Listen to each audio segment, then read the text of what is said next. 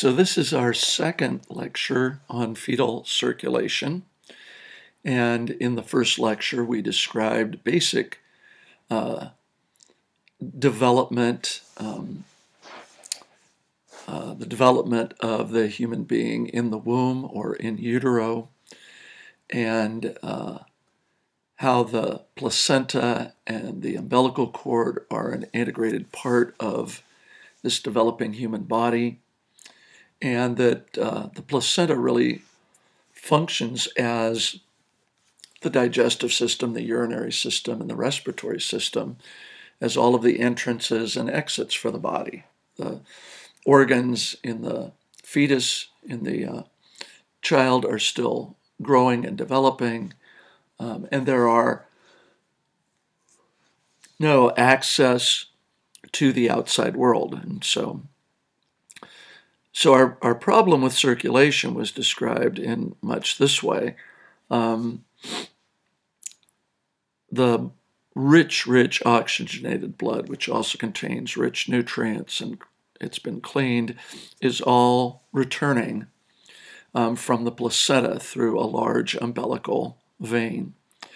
And how will that blood then be routed to the most important parts, especially of the body? It's got to be routed from the placenta. Because it's returning in the venous system, it's got to run through the systemic veins. We want to route it away from most body tissues, at least at first, and then try to get at least that best blood to the head end of the child. So we're going to just deal in this lecture with the first of the rerouting of the blood. There are three reroutings that the blood goes through to get from the umbilical vein up to the brain in as rich a state as we can get it. And so we're going to deal with the first one here. The next two lectures will each deal with the other two. And then we'll finally wrap up by saying what happens at birth. And so let's talk about this. The problem we have here is that this rich umbilical blood, the umbilical vein that is carrying it, runs up the inside of the abdominal wall and runs right to the liver. The liver would be the right place to go if you were coming from the digestive system. And in a sense, this is bringing nutrients from the placenta as well as oxygen. But the problem is if we run this blood through the capillaries of the liver is going to, the cells of the liver then are going to take the nutrients, take the oxygen, and leave very little resource for the rest of the developing body. So there's a problem as the umbilical vein comes here to the liver, and we have to solve that problem. So this is our first rerouting of the blood, the first cardiovascular structure that's going to help with that. So if we follow the blood as it flows up through and toward the liver, it's coming up the abdominal pelvic cavity, up the anterior part of that. As you can see in the picture, the vein curves over and comes down into the liver from above. Let's take this little box here and let's expand it so that we can see it a little bit better. And you can see here that that umbilical vein, just like this, is going to send the blood right down into the structure of the liver and to the cells of the liver. The hepatic portal vein, which we described in our other special circuits lecture about the hepatic portal system, that vein meets this as well. Now that's bringing deoxygenated blood, but not blood rich in nutrients because the digestive system itself is not using absorbing nutrients. Those are all coming from the placenta, but both tubes meet here and would flow the blood then into the liver. So the problem, as we stated before, is that this rich blood must not pass through the capillaries of the liver, or at least not all of it. Okay, so we're going to avoid the liver with a bypass or a detour, and this is the very first one. So let's look at it. And there it is. This is called the ductus venosus.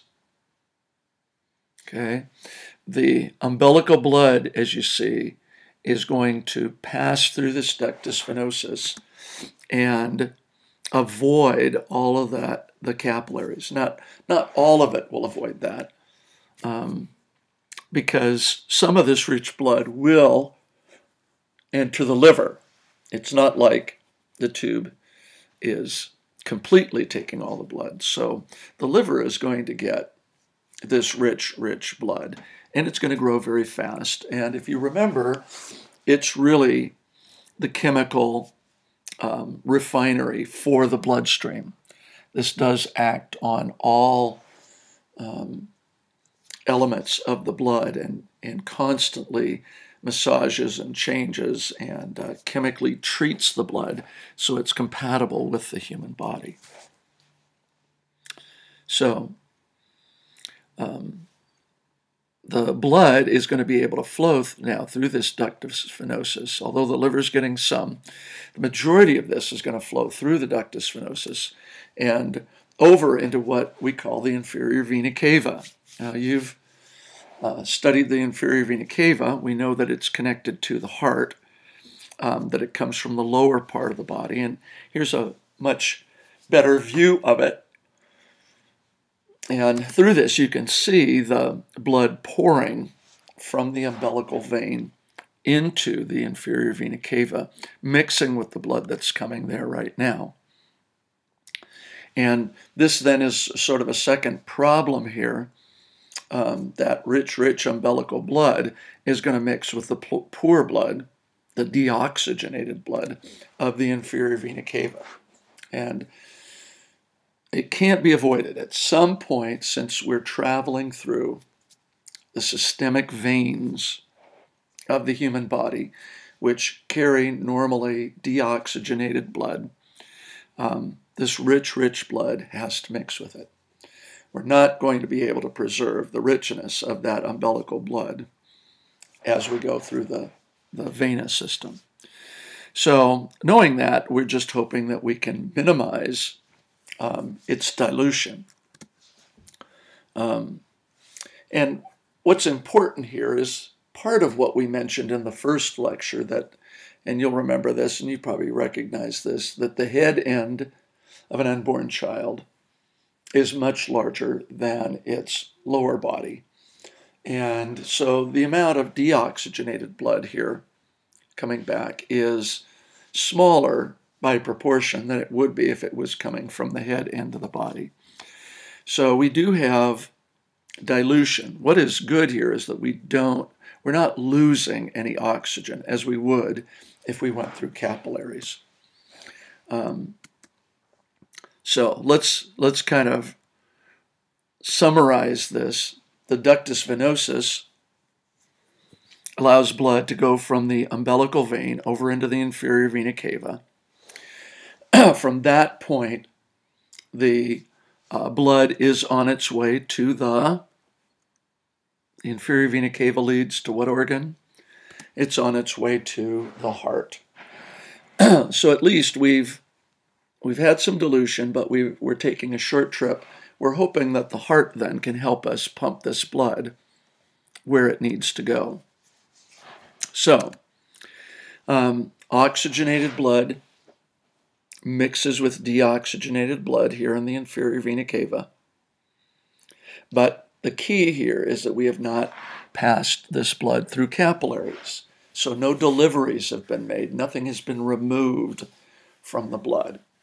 And that's what you have to continually remind yourself. It's only in capillaries that deliveries are made, that anything is exchanged or removed or added to the blood. So what we've done is simply diluted rich blood with deoxygenated blood from the inferior vena cava. And thankfully, this is somewhat of a minor dilution because the lower part of the child's body is fairly poor. And so we still have pretty rich blood. I like this diagram here that shows sort of the redness of the umbilical blood, and it becomes somewhat more pinkish in color. It's lost some of its redness due to the fact that it's diluted. But it's still got much more richness to it than the deoxygenated blood does. So this is what's happening in our first rerouting. Blood from the umbilical vein is getting into the inferior vena cava through the ductus venosus and is on its way to the heart.